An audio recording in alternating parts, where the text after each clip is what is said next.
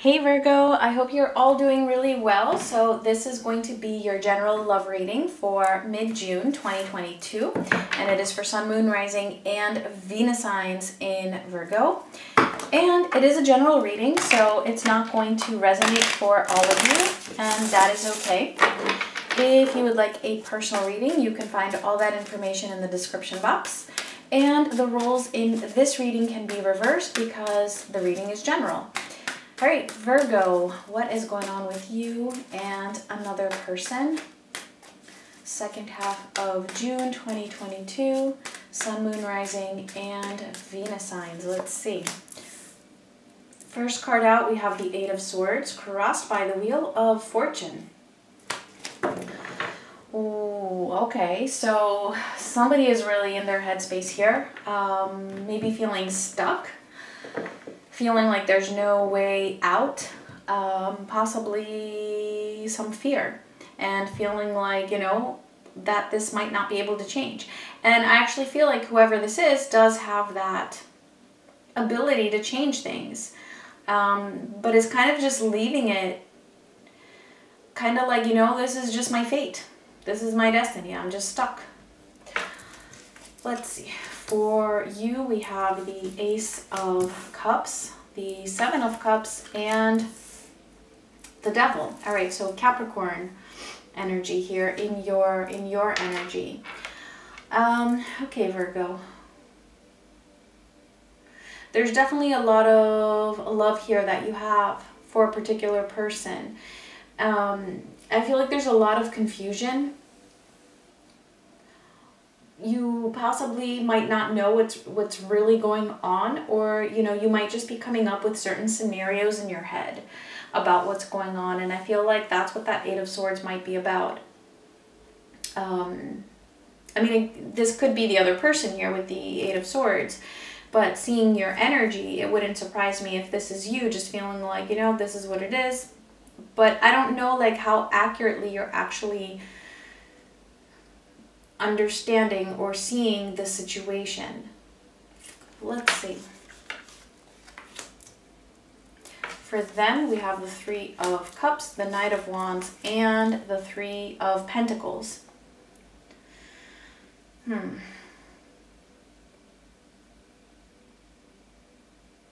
So it's interesting because I do see this person wanting to connect with you, or wanting to reconnect, depending.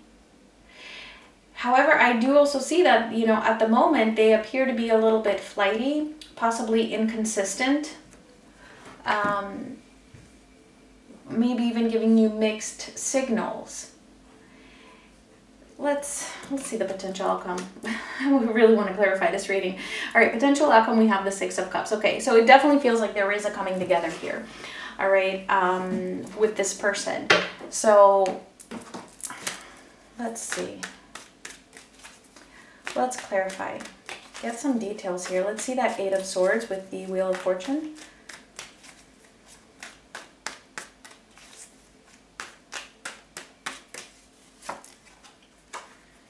The Nine of Swords, the Two of Cups, and the Nine of Cups.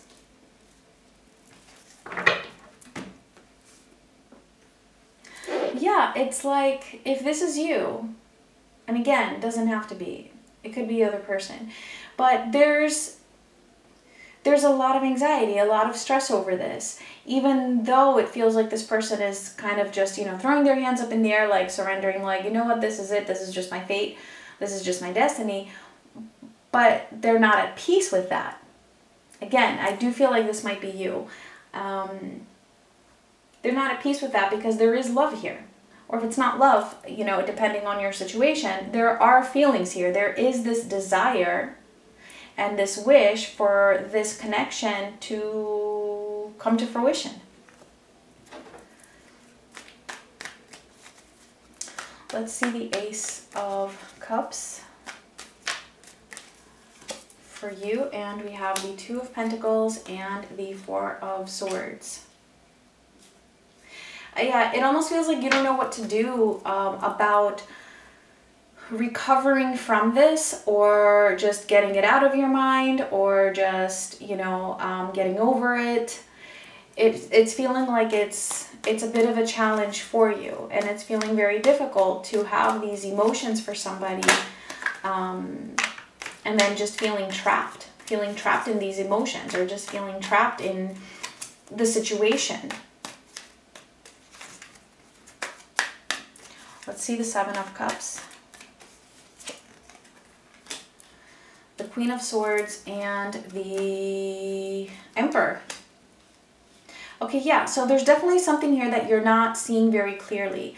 And I'm not sure yet if this has to do with the other person or concerning your own self. I feel like it has to do with the other person. And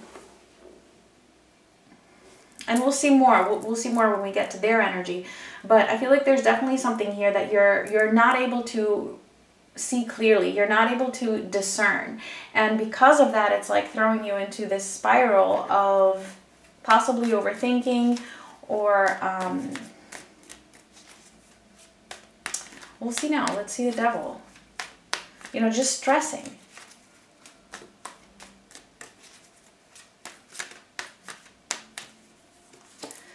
So for the Devil, we have the Death card, okay, so Scorpio, and the Knight of Cups.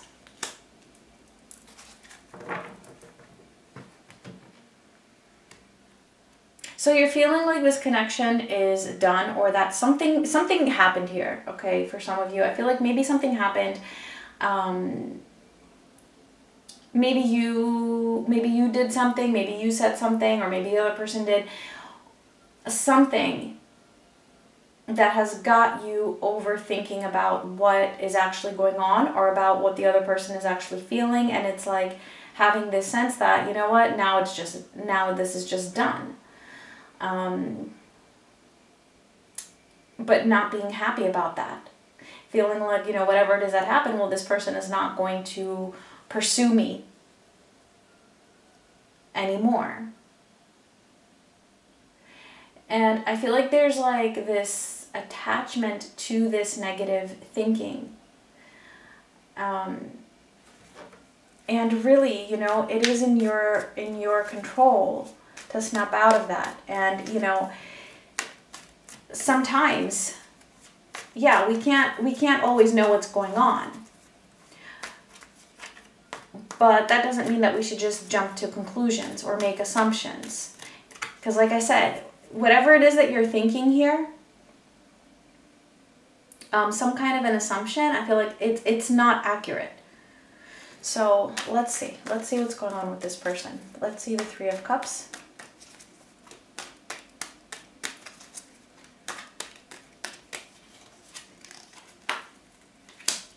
The Six of Swords, and the Three of Wands.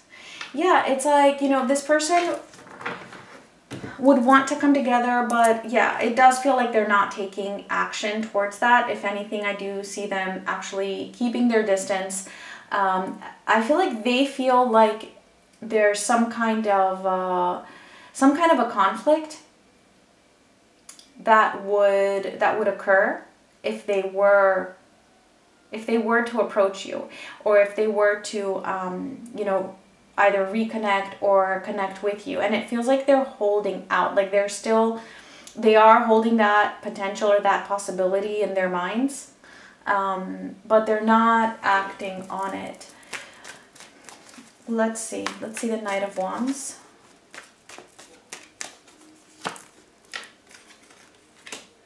The Two of Wands, and the Queen of Pentacles. Yeah, there's some stalling on their end. There's a little bit of stalling here. However, it's interesting though, because they do see you as this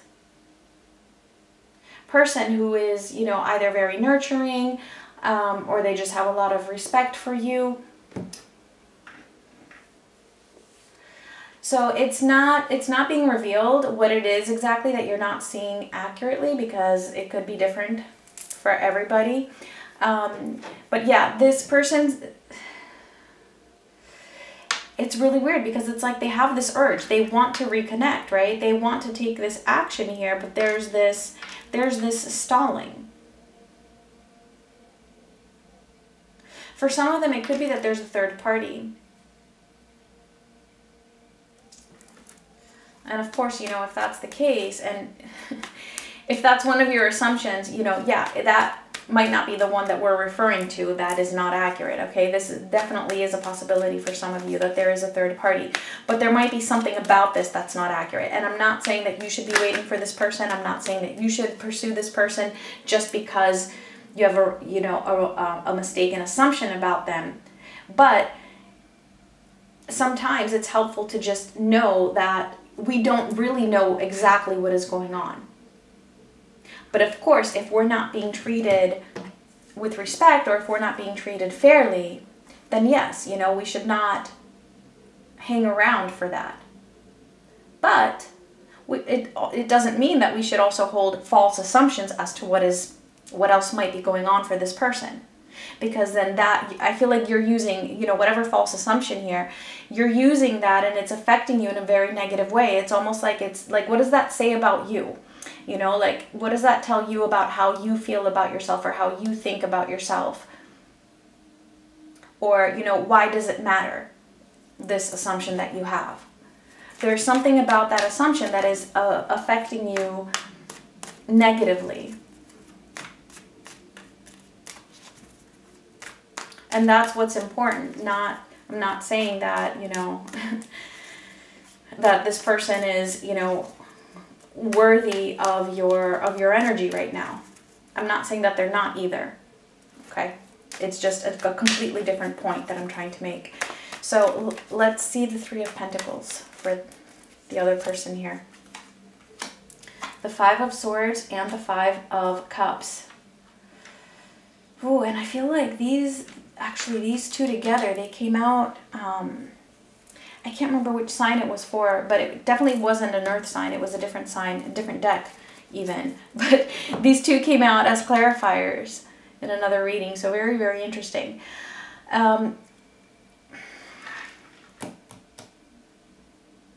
It almost feels like this person is moving towards, you know, okay,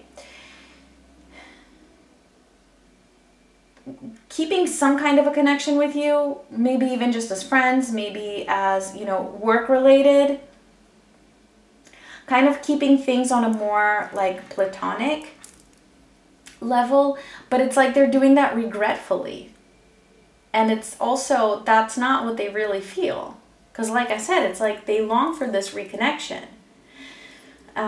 Something else is definitely going on here for each of them. Again, it's going to be different. Each of you are dealing with even a different zodiac sign. You know, it cannot be the same for every single person, for every single, you know, Virgo watching this, even if you're a cross watcher. It just cannot be the same. But the overall, and that's why we can't get specific in a general reading. But overall, yeah, this person is going against what they would want. And regretfully just keeping things a little bit more practical, a little bit more on a platonic level. But let's see that Six of Cups. That Six of Cups is very interesting to me. Let's see, the King of Swords, the Ace of Wands, and the Page of Pentacles. There's something about this connection here. There's something about this connection where it's like the two of you are just like, there's this longing, and I do see you in one way or another, even if it's just energetically, although I do feel like it's on a physical level, like coming together. I do see that. And even though there's this King of Swords here, you know, showing a lot of determinism, then we have this Page of Pentacles where I feel like it's just taking small steps. But it's like there's determinism even for those small steps.